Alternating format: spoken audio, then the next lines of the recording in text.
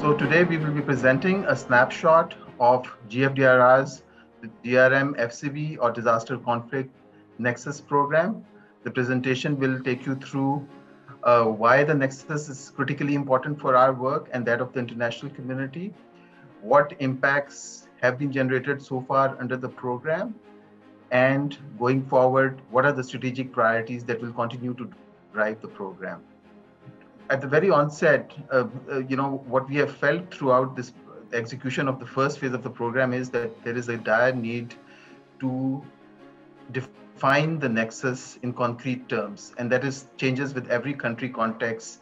It's something that needs to be done so that we can better understand the strategic and operational implications of what the disaster conflict nexus means in the context of a certain country, and what kind of specialized, customized solutions are required to make activities undertaken in this nexus context more effective, efficient, and create the maximum impact on the ground.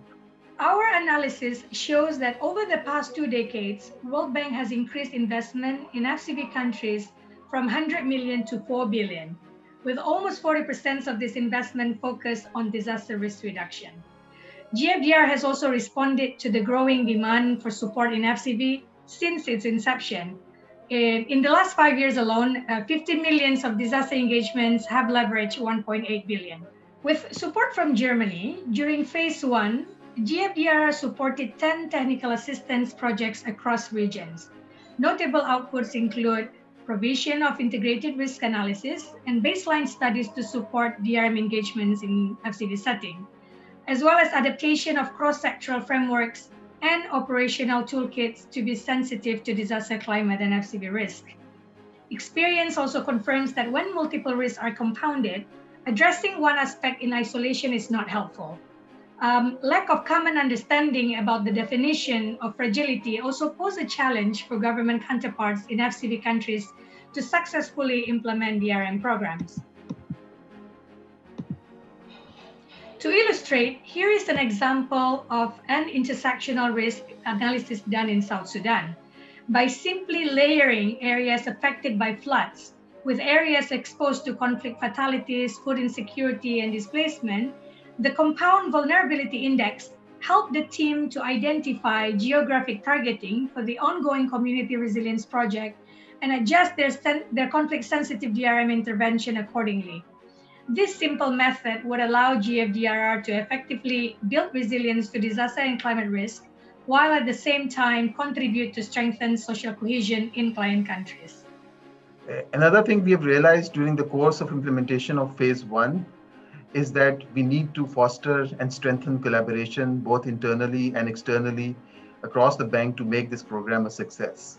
So over the months and years, we have forged stronger and closer working relationship. Finally, while this program will continue to remain a demand-driven program, which is driven by demand expressed by our regional colleagues and clients, but we will continue to strive to cultivate and educate demand around some of the priorities that you see on the screen here. And these priorities have been determined based on lessons learned from phase 1, as well as consultations with various external and internal partners. These priorities, in a nutshell, include integrated disaster conflict, risk analysis, community-level conflict.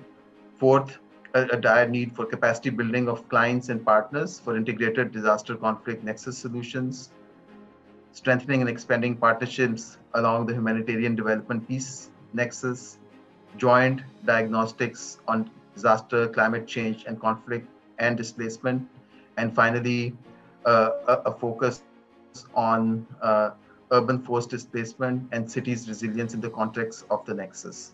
And finally, I would like to invite you to visit our website. There is also a video which explains the program a bit more. And with this, thank you very much for your time today.